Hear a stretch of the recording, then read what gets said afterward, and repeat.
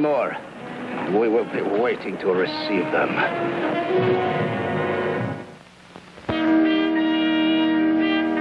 Retired. Retired, Standish. One more inspection trip and they tell me that I'm through. Thunderation, Standish. The army's going to pot, I say. Young jackanapes playing polo, politics, and tea dances on Sundays. And me, retired. Quite different from the old days of Kabul, sir. Ah, Kabul. Oh, what a battle. What an army. By Harry, we gave them what for at Kabul, eh, Standish? You remember. You were there. I'm sorry, sir, but I wasn't at Kabul. Huh? What? No, sir, I joined you as a Green Subaltern 15 years after Kabul, sir. Oh, yes, of course, yes, to be sure. Well, you should have been there. Standish, I will begin my inspection in 1 hour. 1 hour, sir. Sir Bertram. Yes? Oh, thank you.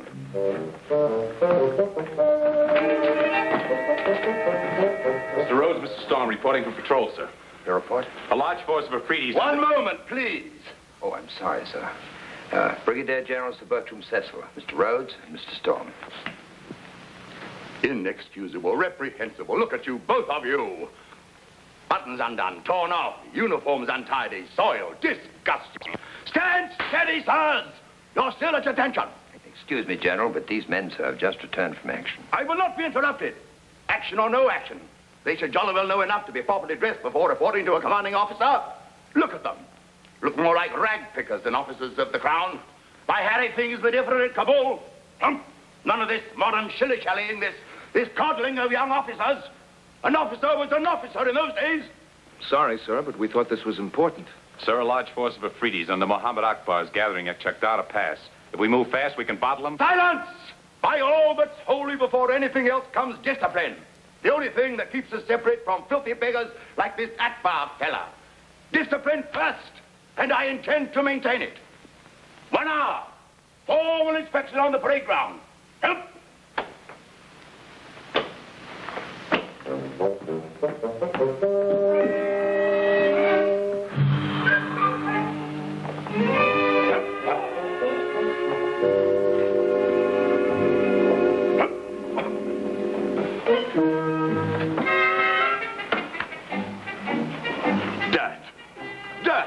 Inexcusable, reprehensible. This stable is unspeakably filthy.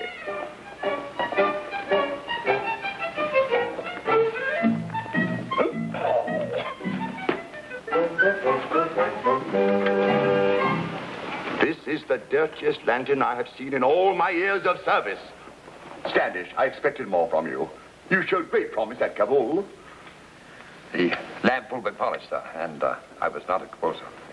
What an ignominious end for a glorious career, inspecting a dirty stable. But by Harry, I'm not going to give up without a fight. I'll show your Mohammed Akbar a trick or two before I'm through with him. Mohammed Akbar, sir? Precisely. I served 5 years here at Fort Akbar. Know every foot of the territory, and I know the Afridi's too. Rascals, all of them. And your Akbar is no different from the rest of them. Standish? Sir? I personally will command your squadrons in this punitive action against the Afridies. But, sir, That is an order! Of course, it really requires the whole regiment, but that's out of the question. The fort has to be defended, so you will stay behind. Oh, too bad, Standish. We can't be together in action again like we were at Kabul. Too bad. Colonel Standish. you have your orders. Like Kabul. Only it was muzzleloaders against spears and swords in those days. Oh, easy, Rhodes. There's just a chance the general might know what he's doing. He's old enough to stand on his own 2 feet. He's also old enough to fall down.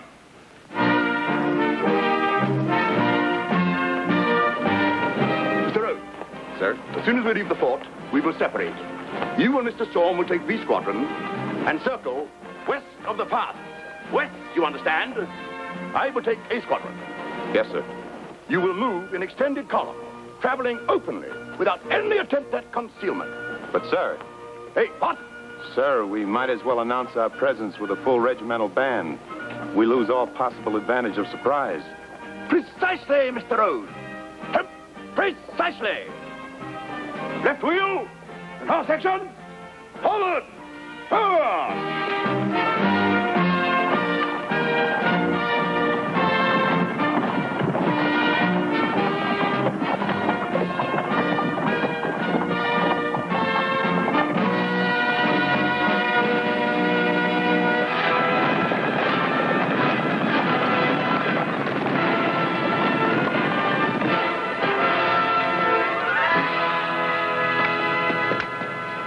Squadron has not gone east road, Saab. The General Saab has taken them to the mouth of the pass. You're positive, not to the east. There's no mistake. No mistake, Saab. With my own eyes, I saw them go to the pass. Thank you, Daftar, that's all. What's Cecil of Kabul trying to prove? Does he think he can win another war all by himself? I'll admit his strategy is a little vague. Strategy? He'll lead those men straight into a massacre. Do we just let him do it? It's customary to obey orders. Then I'll change the orders. Those are my men in A Squadron, my responsibility. I'm not letting some senile old relic with delusions of grandeur get them butchered. Oh, come off it, Rhodes. He's forgotten more about soldiering than we'll ever know. It's what he's forgotten that worries me. A minute ago, you were complaining he was trying to win the whole war by himself. Now you're trying to do the same thing. All right, Storm, I'll give the old fool his chance. His last chance. Forward. March.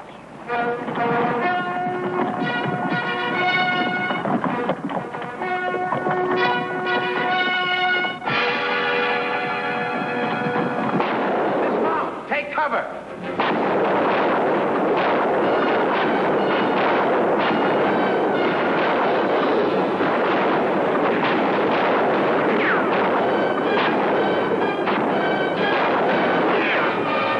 The General didn't figure on this. We may be detained indefinitely. If not permanently. The old man's counting on our support from the west. He's had it. We've got to break through. At least warn the old fool to turn back. You can't take a column through that with less than 50% casualties. I'm not talking about a column. I'm going to try it alone through the mountains. You're in command here. When you get out, take the men and join A Squadron at the pass. Bristol Saab, you're in command here. When you get out, take the men and join A Squadron at the pass. I could make better time alone. So could I. Let's go.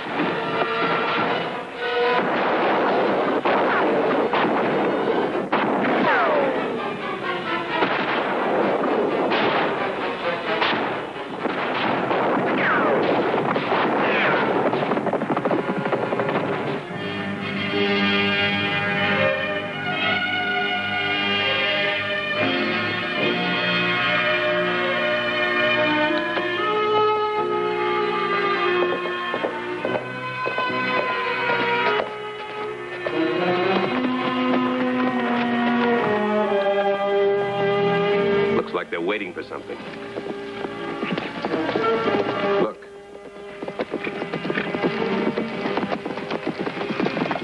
Deputation from A Squadron. Under a flag of truce. What's the great Cecil up to now? Stop where you are, Lancers. Say what you have to say. I bring you the word of Brigadier General Sir Bertram Cecil, sire. Brigadier General. Oh. Note, my brothers, mark well how important I have become. It is not often a poor border tribe can boast of so distinguished an enemy. Speak! The general requests a meeting with you. Talk the terms of peace. There will be no terms but mine. Still, it will amuse us to listen to your mighty general plead for mercy from Muhammad Akbar. Tell him to come forward alone and unarmed, and I will hear him. Go now. Send him to me.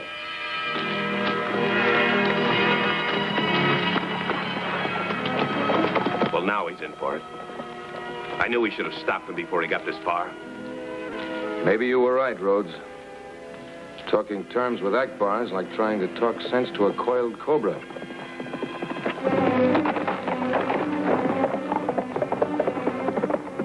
Here he comes, like a moth to the flame. Welcome, great general. My poor camp is honored that you have come to surrender your sword in person. To shed blood without purpose is folly and waste. Even the wily old desert fox knows that. If he thinks he's going to surrender my squadron without a fight, he's... Yes, my Harry. To fight would be folly, so I've come here to give you a chance to surrender. Surrender? I? Muhammad Akbar? Precisely. You're badly outnumbered, surrounded by a regiment of lancers. Yes, by Jove, an entire regiment. Regiment? But you have but one squadron at the mouth of the pass. We have the advantage in numbers and position. A regiment, sir. When a general moves in the field, he moves with no less than a regiment. You are outmaneuvered, outflanked, and outnumbered. Surely Muhammad Akbar thinks more of his followers than to sacrifice their lives without purpose. I don't believe it. He can't expect Akbar to fall for a colossal bluff like that. Look again. He's falling for it. We have seen no regiment. Only a handful of lancers. You'll see them when I jolly well want you to. But if you want proof, just fire your rifle into the air.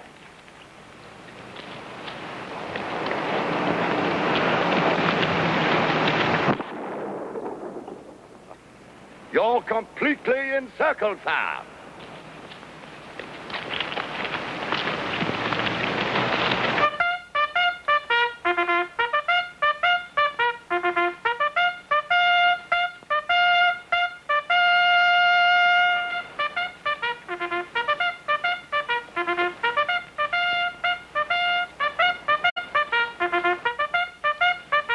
I'll give you just about a minute to surrender.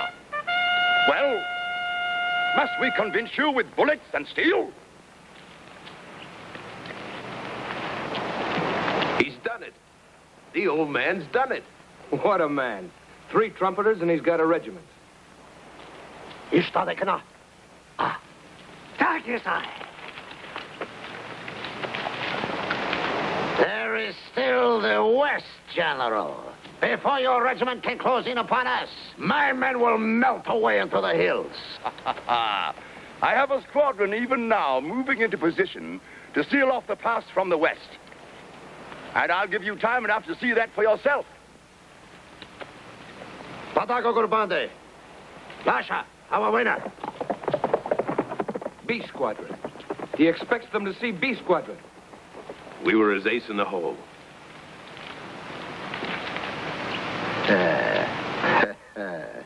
Brilliant, General. I am a man who appreciates deception if it is bold enough, and you almost deceived me. Had there been a squadron to the west, I might have surrendered. I will now risk the chance that your other squadrons were no more than so many trumpeters. Seize him!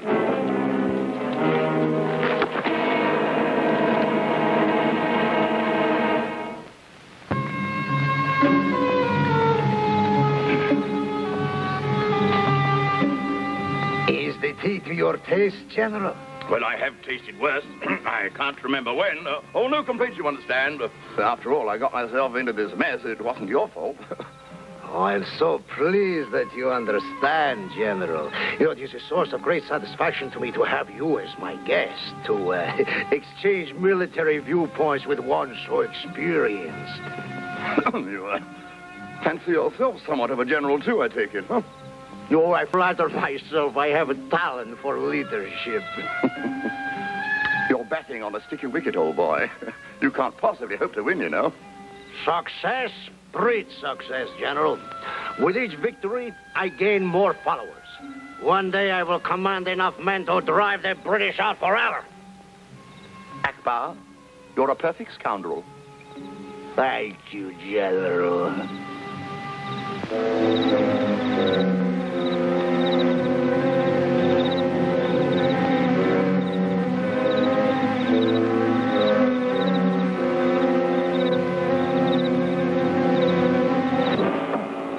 Well, I can't say that I blame you for crowing a bit. I would have done the same thing myself. After all, capturing a general. Deucedly careless of me, though. It wasn't all bluff, you know. I did have another squadron, B squadron, moving in from the west. And it would have worked, too, if they'd been in position and if you'd seen them. Somebody blundered. There was no blunder, General. Huh? Oh? How do you know that? I did not know until tonight. A party of my men has just returned from the west where they came upon your B squadron and detained it. Thunderation. Pinned them down, huh? Oh, that explains it. A pair of bright young officers in charge of the squadron, too.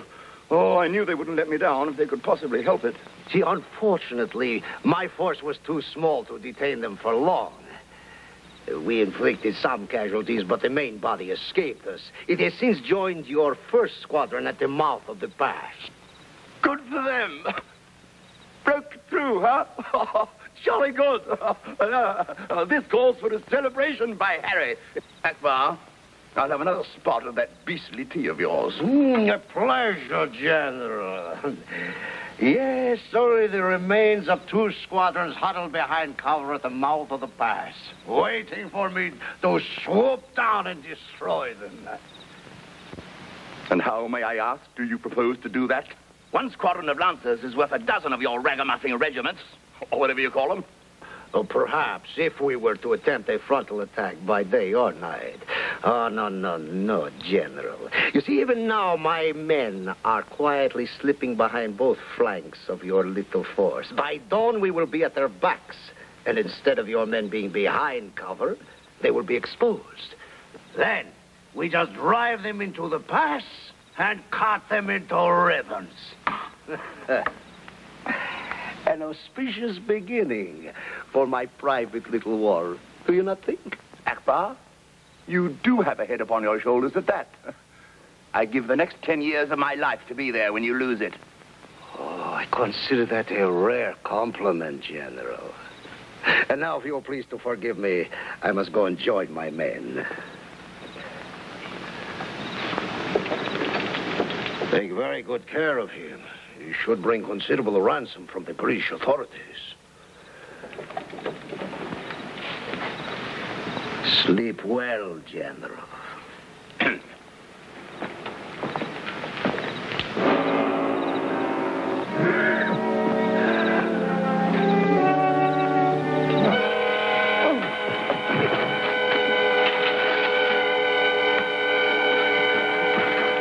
What are you 2 young jackanapes doing here? Why aren't you with your squadron? Our squadron was cut off, Yes, sir. I know, but that's no excuse. We tried to reach you in time to warn you, sir, and we saw what happened. You should have wasted no time in getting back. Most unsoldierly conduct. Dashing about willy-nilly. Inexcusable. Yes, sir. Reprehensible. Yes, sir. All harm's done now. More serious matters afoot. Akbar, pompous ass, is bragging that his ragamuffins are outflanking our men. Plans to hit them from behind at dawn. We heard, sir. How do we stop him, sir? We don't. We let him do it. We withdraw A squadron about a mile. Then we reverse B squadron's positions. When the beggars make their move, we have them caught between us. We close in and crush them like so many beetle nuts. Well, what's the matter? Don't you understand simple strategy? Oh, yes, sir. Excellent strategy, sir. Well? Well, there's a slight complication, sir. Complication? What complication?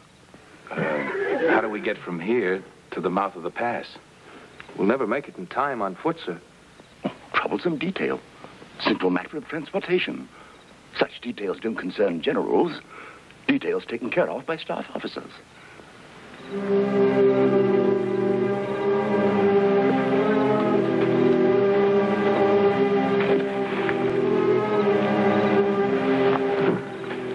I can only see 2 sentries from here, but I can also see several horses. Mr. Rhodes? Coming, Mr. Storm.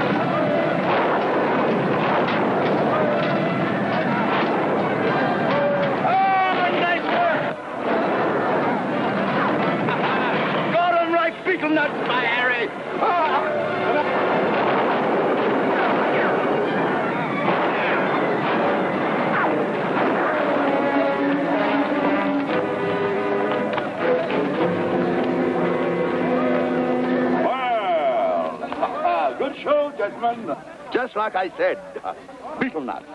When you hit hard, General. Not as hard as I used to, though. Not like Kabul. Oh, getting soft, I suppose. You know, I was beginning to like that Akbar fellow quite a bit. Must be getting old. What am I doing with this thing? Here, get me a horse.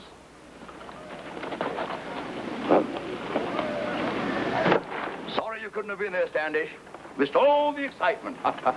Then, you've had your share, what? I'll never forget the way you handled yourself at Kabul. Thank you, sir, but I wasn't at... thank you, sir. Mr. Rhodes and Mr. Storm caused you quite a bit of trouble, didn't I? Just the same, you should not have come back for me. What I mean to say is... thank you. Why? I know it's not easy to follow an old fool who should know better than to be leading troops into action at his age. Well, then, you've both got many years in which to learn better.